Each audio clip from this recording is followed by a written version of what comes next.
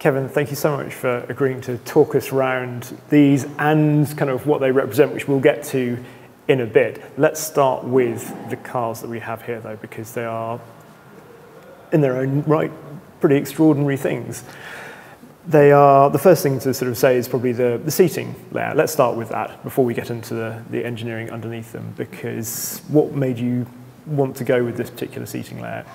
Well, I mean, you know, thinking about hypercars, you think about extreme performance. And if you really want to be in the optimal driving position, you want to be in the center of the vehicle, and you also want to optimize aero. So, and the third thing is you also want to have something that emotionally is cool and gripping in terms of a look and a configuration. And you know, I looked and said, okay, I want to have a driver in a center seating position, and then I want to have jet fighter type seating because that minimizes the frontal surface area of the vehicle for maximum aero efficiency. And that configuration to me was, you know, the best form for driving and the most emotional configuration that you could be in for performance driving. And once you've got across a relatively wide sill, which is always the thing about a central driving position, it's probably the most awkward thing, but once you're in there, it's a fantastic feeling of sort of being cocooned in this beautiful sort of airy cockpit, isn't it? Sure, and you know, you've sat in the vehicle, so you know that sitting in it, you actually have lots of room, and in the rear, there's even more room than the front seat. And you have this panoramic view. So, you know, that configuration, once you get in, you know, that's a very tight, high performance driving position that's also, from an experience standpoint, you know, something that's very emotional. You feel like you're in a jet fighter. Absolutely. Now, talking of high performance, let's talk about the drivetrain of this car, sure. Because we've got an internal combustion engine sure. at the rear, and we've got electric motors, two of them up at the front. Tell us a bit about that. Sure. So, if you're really looking for ultimate track performance, you need to put power to the ground, right? And putting more horsepower into two wheels is going to have a limit, right? You're going to be limited by the traction you can get. So even you want if to you've be got big 325 section Cup 2s on it. Sure. Nonetheless, it's kind of, you know, this is a 950 horsepower mid-engine V8. But in order to get ultimate track performance and accelerate out of a corner or accelerate from a low speed quickly, you want to have traction also through the front wheels. So we set it up as a strong hybrid. There's an electric motor, two electric motors in the front. Each is 150 horsepower. And that allows us to, coming out of a corner, you know, with torque vectoring, put traction through all four wheels for a total power output of 1,250 horsepower.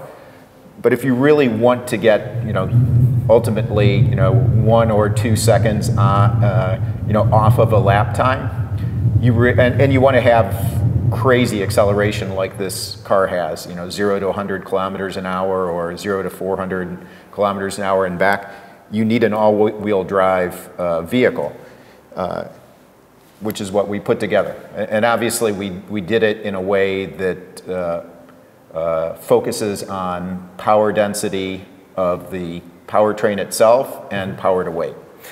And a couple of things there. Sure. So the performance figures themselves, 0 to 62 in 1.9 seconds, is that right? Yeah, 0 to 100 kilometers an hour in 1.9 seconds, and wow. 0 to 400 kilometers an hour and back to 0 in 29 seconds. And you know, for Americans like myself who grew up street racing and drag racing, quarter mile in 8.1 seconds. Wow. And then the next thing is weight, because obviously as soon as you start mentioning electric motors and batteries that go with them, that sort of thing, people think this is going to weigh quite a lot, but it doesn't, does it?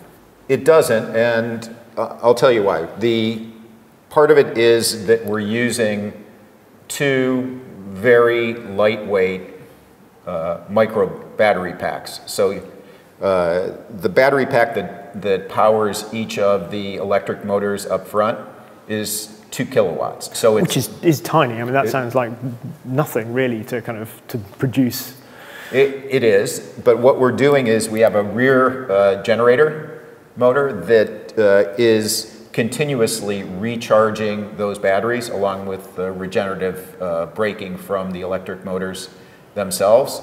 And that rear generator is run by the crank of the internal combustion engine, which also acts as the starter for the internal combustion engine.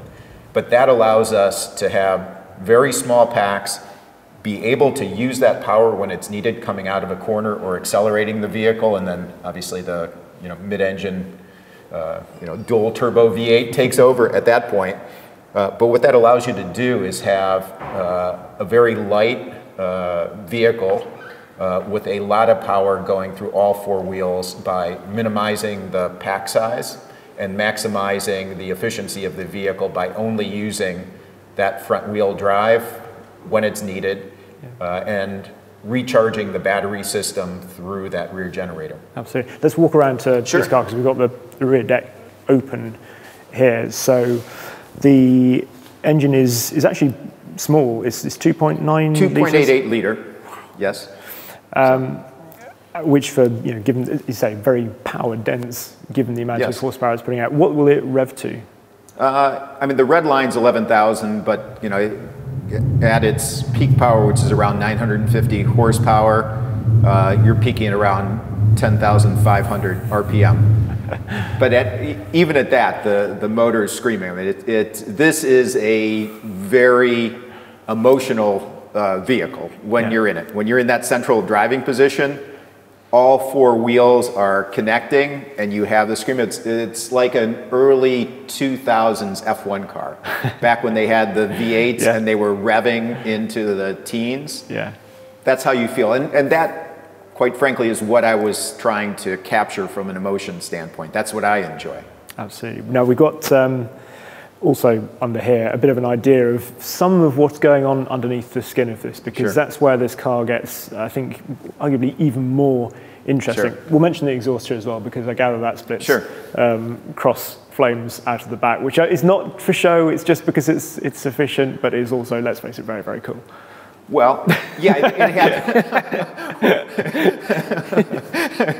it had the happy coincidence that it is more efficient, but it is very cool to think that, in my own mind, I was looking and thinking, okay, you have like X-Men, and now you can create a car that's like an X-Beast that's putting out an X-Flame in the back, but, that was the happy coincidence of something very cool coming together with something that's actually the most efficient way to structure the exhaust.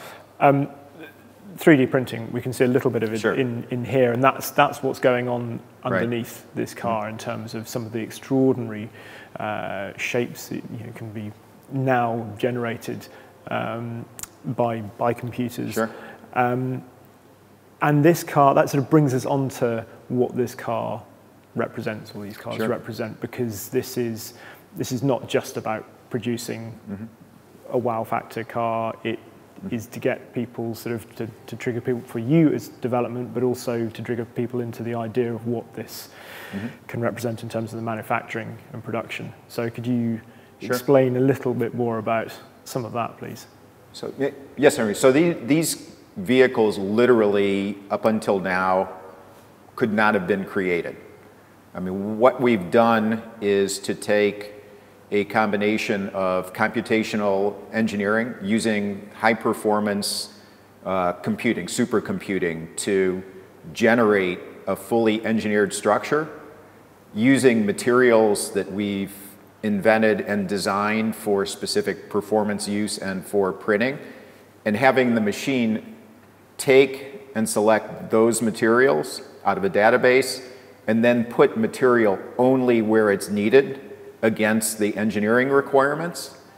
And once you take that computationally engineered data that's done, you then send it to a printer with a spec that we have using our materials and our software.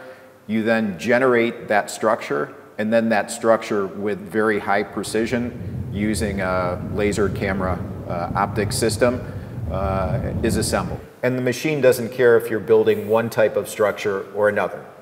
It's like a Mac desktop publishing system, not caring whether you're publishing a Bible or you're publishing a comic book, right? It can switch from one to the other. And then once that's printed, having the design for assembly features actually built into the structure, so you can then take that structure and in an automated way assemble it. And we use a set of adhesives that we've developed and patented to bring all of the multiple materials for a structure together in an automated way. So it's design, print, assemble in a modular way that's non-design specific, meaning you're not having to retool something and machine hardened steel blanks and then stamp out pieces of the same gauge alloy, steel, or aluminum. All of that goes away. The fixturing for assembly goes away, and you have a system that's very much like an industrial grade Mac desktop publishing system. Imagine a vehicle, imagine a performance requirement, imagine a structure, generate it, print it, and assemble it. Kevin, it sounds absolutely fascinating. It's been a pleasure talking to you. Thank you very much Thank you, Henry. indeed. Thank you. Enjoyed it.